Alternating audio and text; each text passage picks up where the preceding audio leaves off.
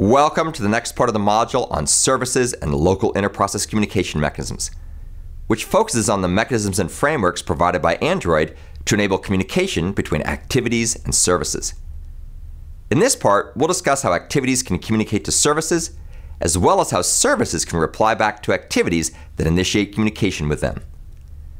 In addition to describing these mechanisms, we'll also outline common patterns Android uses to implement frameworks that support activity and service communication.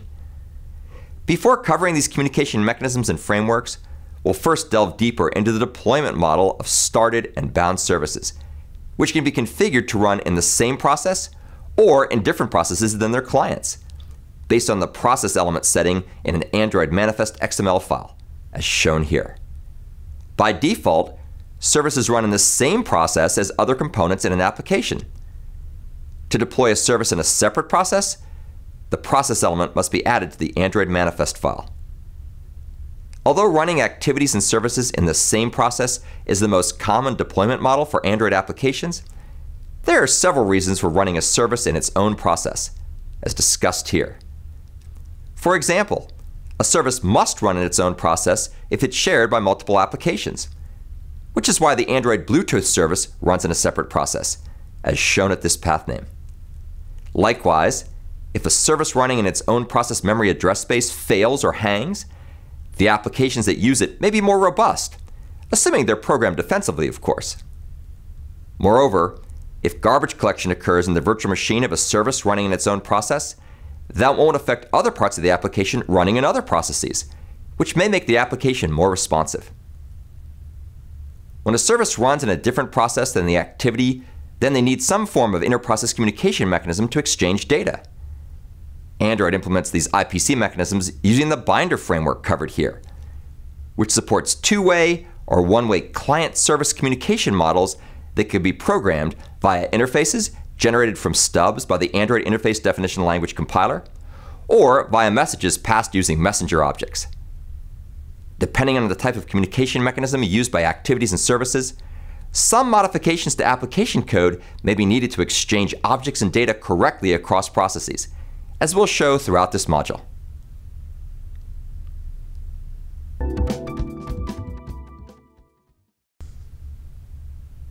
Android provides several mechanisms that activities can use to initiate communication with services.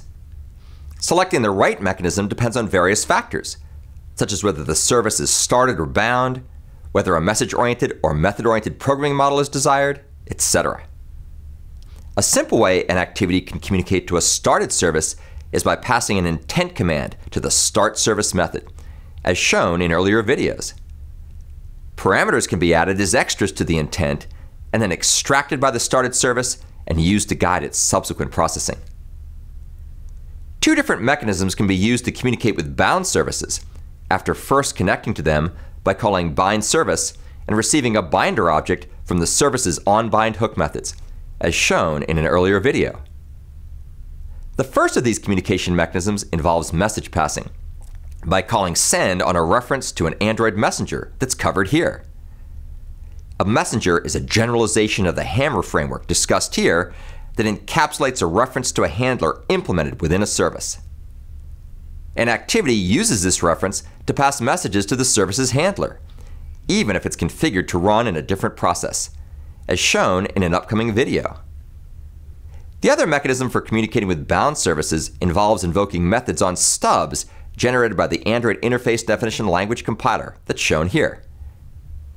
These AIDL method calls can be programmed to implement various behaviors, such as two-way synchronous request-response interactions, two-way asynchronous request-response interactions, or purely one-way method calls, as shown in an upcoming video.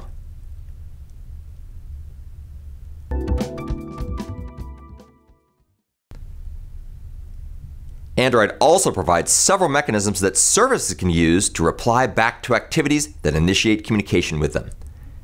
The activity initiating the communication typically dictates the reply mechanism based on information it passes to the service.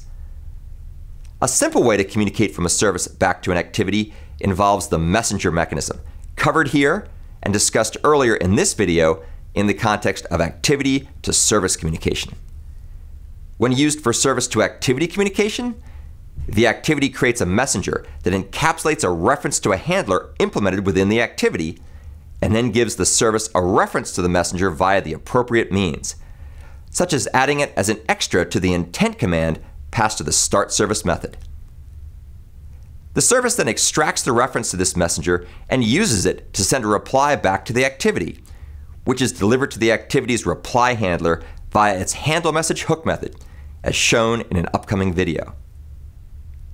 Another common service to activity communication mechanism involves the use of callback objects based on the Android Interface Definition Language, or AIDL, which can be passed from the activity to the service via a one-way AIDL method call, as covered here.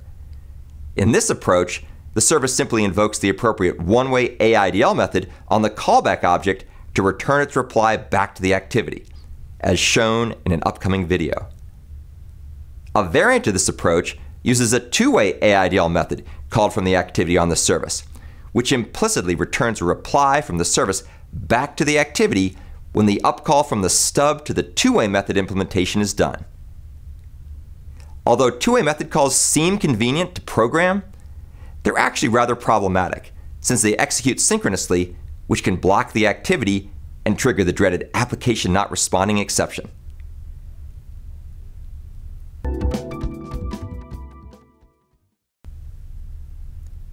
Android's frameworks and applications of these frameworks are designed, implemented, and integrated in accordance with many POSA and Gang of Four patterns. We summarized key patterns used in its concurrency frameworks in an earlier video. We now summarize key patterns used in its communication and service frameworks, focusing first on a pattern Android uses to launch both started or bound services on demand. In particular, the activator pattern automates the scalable on-demand activation and deactivation of service execution contexts to run services accessed by multiple clients without consuming resources unnecessarily, as shown here.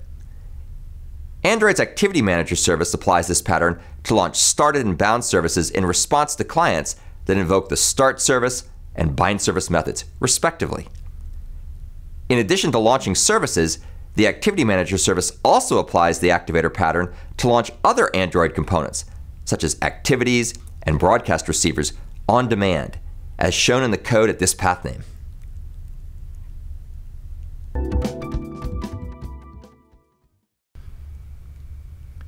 Android applies a set of patterns that guide the design of its mechanisms for passing messages between activities and started services. In particular, the command processor pattern packages a piece of application functionality, as well as its parameterization in an object, to execute it in another context, such as a later point in time, in a different process, or in a different thread, as covered here. Android applies this pattern in its intent service framework, which processes asynchronous commands expressed as intents in a background thread so they don't block the main thread, as shown in this earlier video. The active object pattern defines the units of concurrency on a component to be requests for service. These service requests are processed in a different thread than the client thread that invoked the requests, as covered here. Android applies this pattern via its messenger mechanism, which generalizes the Hammer framework's send message and handle message methods to communicate between activities and services, even across process boundaries, as shown in this upcoming video. When these message passing mechanisms are used to communicate between activities and services running in different processes, they're implemented internally using Android's binder framework.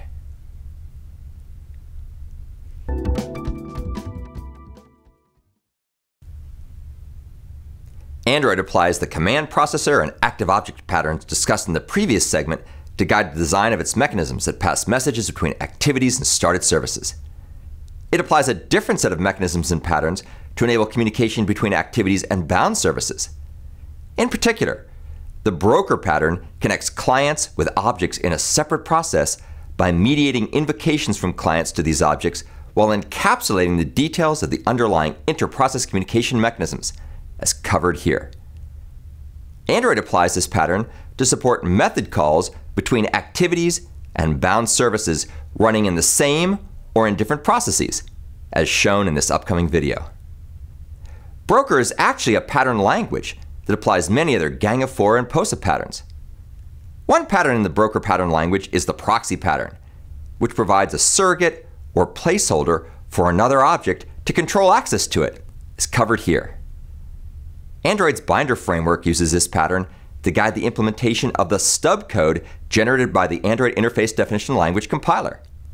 When parameters are passed from an activity to a service and back across process boundaries, these stubs automate marshalling and demarshalling, which decomposes parameter objects passed to the methods into primitive data that the operating system can understand, and then recomposes the data into objects on the receiver, as discussed at this link and shown in an upcoming video.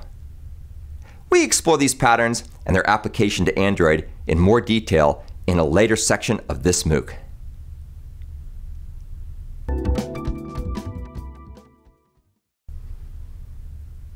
In summary, Android provides a range of mechanisms that enable activities and services to communicate within the same process or across different processes. This part of the module summarized mechanisms for passing intent commands and messages between activities and services, as well as invoking method calls synchronously or asynchronously between activities and services using the Android Interface Definition Language. When activities and services reside in different processes, these mechanisms use the Android binder framework to communicate efficiently. These communication mechanisms also apply various gang of four and POSA patterns. For example, programs based on the intent service apply the command processor pattern. Programs based on messengers apply the active object pattern, and programs based on the Android Interface Definition Language apply the broker pattern. Passing intent commands via start service or bind service is an easy way to communicate from an activity to a service, though this approach is limited since it doesn't enable the service to pass an intent reply back to the activity.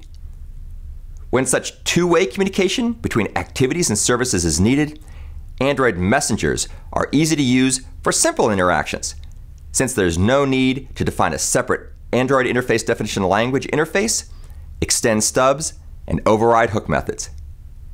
Messengers are often used to send replies to a started service back to an activity that initiated it.